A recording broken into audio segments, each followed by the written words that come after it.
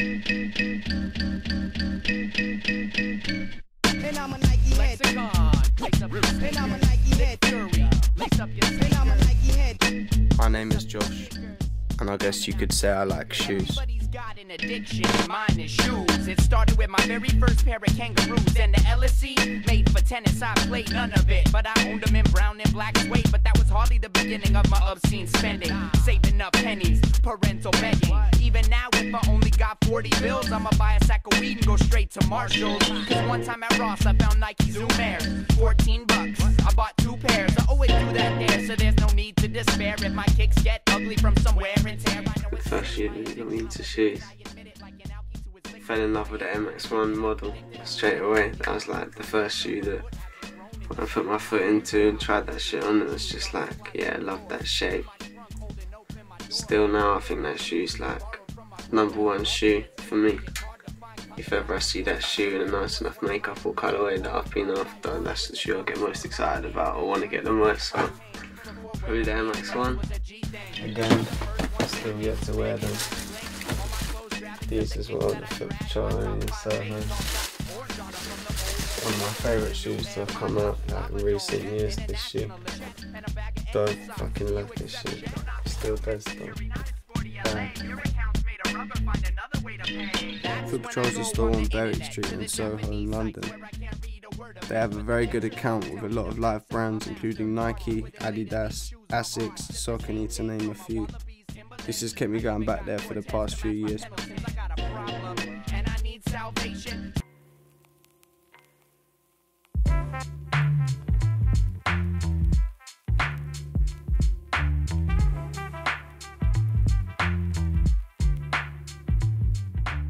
Collaborations have affected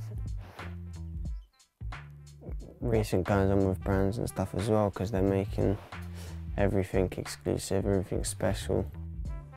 They're clever because they open up the different sort of markets for different people. Like today, a Supreme and Stone Island collaboration came out between those 2 brands. And like if you'd asked someone 5 years ago whether they would have thought those 2 would have collaborated, it wouldn't have been in a million years because they're from such a different spectrum. Skateboarding used to have this attitude of, if you don't skate, we don't want to fuck with you. But now all the brands that deal with it have seen a way in which they can get more money and, like I said, open up the interest of people from other spectrums, and it's really doing that. And that's something that's like quite apparent, I think.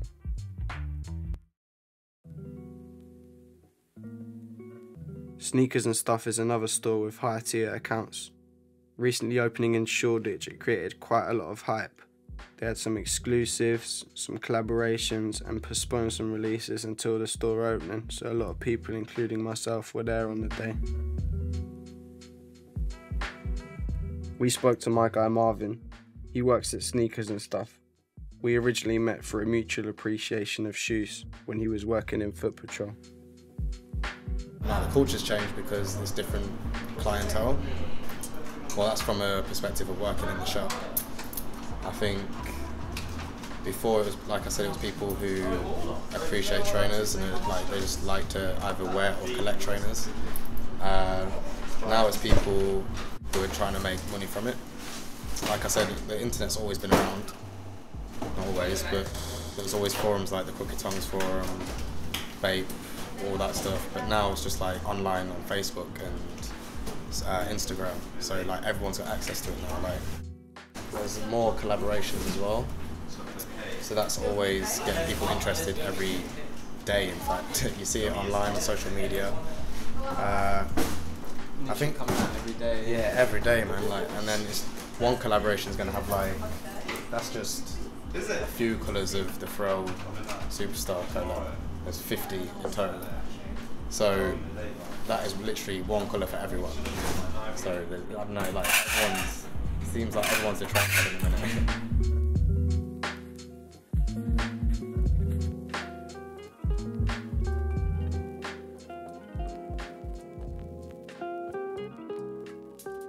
It used to be quite a rare or special occasion when I used to get shoes as a child growing up. It would be like a very happy time for me, I don't know. I look back on those moments fondly because it wouldn't happen very often. And when it did, it was like a big moment. I had my fresh shoes for the year that I'd beat and wear down until they were literally unwearable, so maybe it's something to do with that. I like the feeling of having something good on your feet, feeling like happy with that you got something clean or something nice or something a bit rare or something that you spent time with or went through trouble in order to get. So that's probably another reason. So it's nice. About 200, just over 200 I think. I don't really like to know, I don't want to know numbers and shit, but last time someone counted, they told me it was just over 200, and I think it's around that now still. Bordering that, just over. This is a cross trainer 4 low, it's called, and a toddler's 11. This shoe's from 1991. By the shape of it, I just love it. I think that shape's sick. Wish these were my size, I'd wear them all day. Dope shoe though.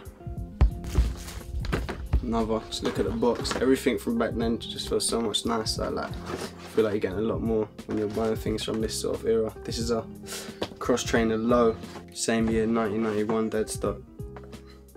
Dope shoe, UK 3.5. I'm not gonna be able to wear them, but put them on my mantelpiece or something.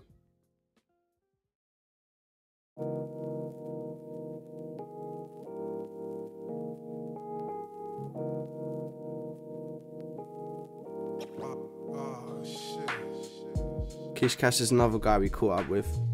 Having been doing this for 30+ years, to say he knows his shit is an understatement.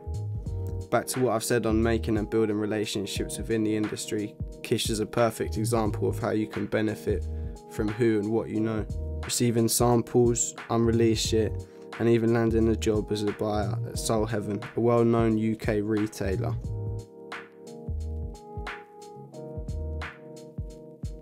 So yeah, when did I start collecting kicks? Well, the thing is, I never actually started collecting, you see. What happened was that I'd buy a pair of trainers and then I'd buy another pair and just not throw away the previous ones. So it sort of became an accumulation.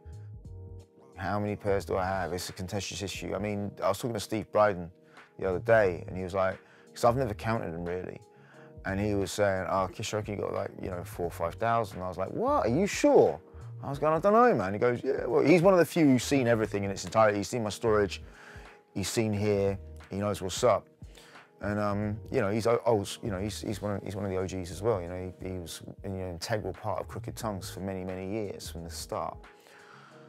So, I mean, he seems to think that's what I've got, but I ain't got a clue.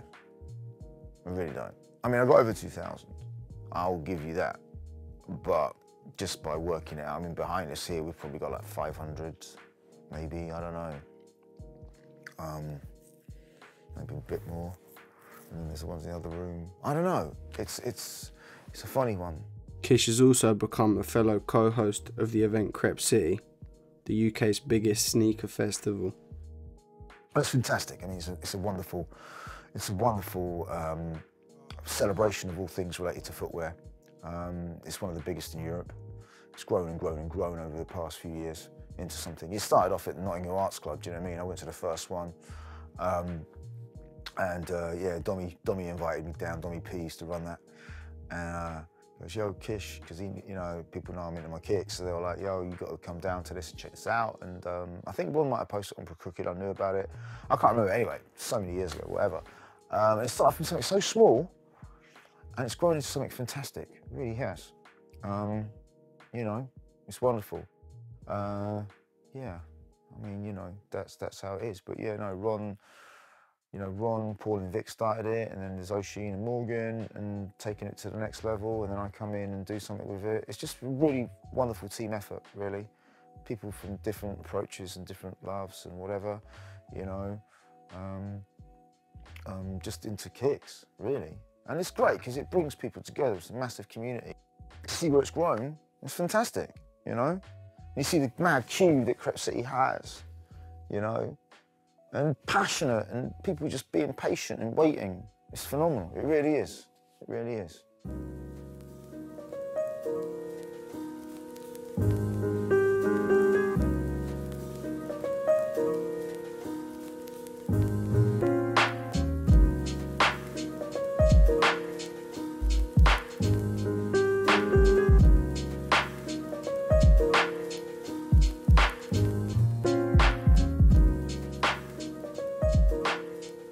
I've been coming to Crep City for a few years now.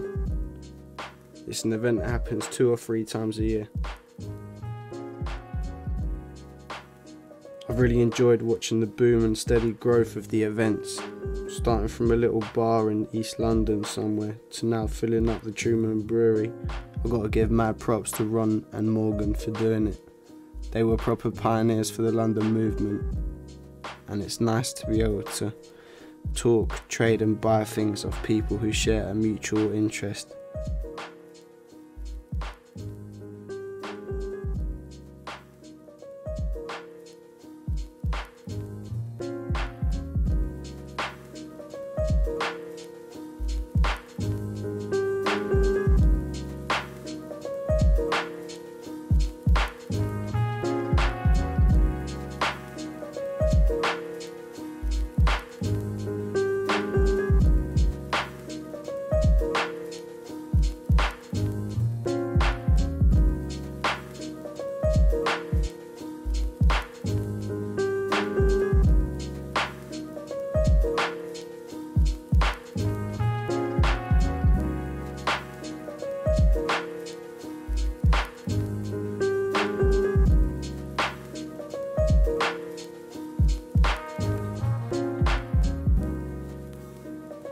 I've bought a lot of nice bits, met cool people and done a load of cool shit in the time that I've been doing this.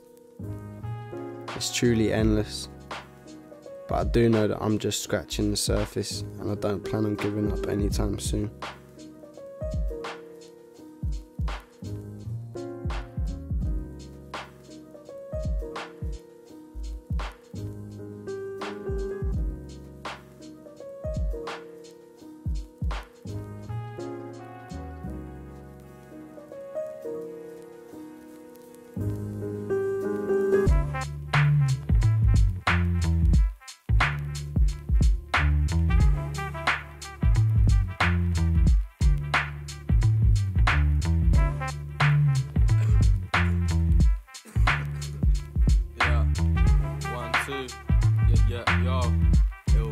Ill vibes. Ill vibe intact, build rhymes to the mighty claps. Feel chill to real lively tracks. Kill time, still writing raps. Nice and fat, get loose like a rubber band. My brother ran me.